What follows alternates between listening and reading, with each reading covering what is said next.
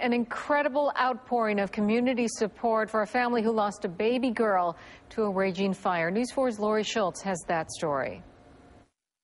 Sweet Nova Heitman turned 1 year old last weekend. Her tragic death continues to tug at the heart of Western New York as her family remains overwhelmed with grief, knowing they just celebrated her birthday.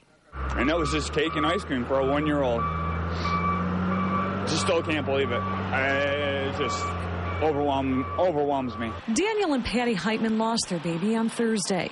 Nova was trapped in her burning Shepherd Street home in Buffalo. Her parents and several neighbors tried to rescue her before firefighters arrived.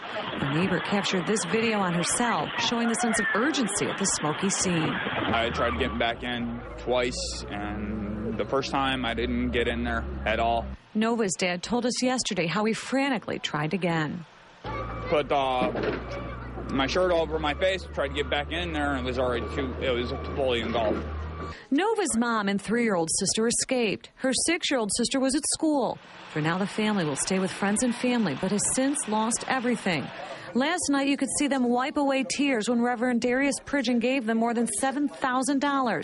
The family doesn't belong to the church, but their circumstance moved members who came forward in droves. The family of this young man did not ask us to do anything.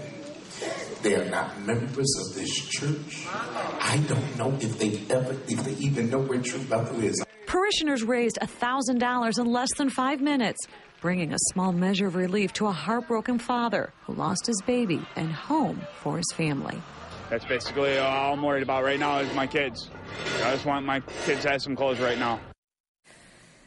And I spoke with Nova's grandfather from Delaware this morning, who is now assisting the family here in Buffalo. He says they're all extremely touched by the overwhelming support. A benefit fund in Nova's name and clothing donation drop-off site will be set up this afternoon. And, of course, I'll bring you all those details tonight at 5. Live, Lori Schultz, News 4.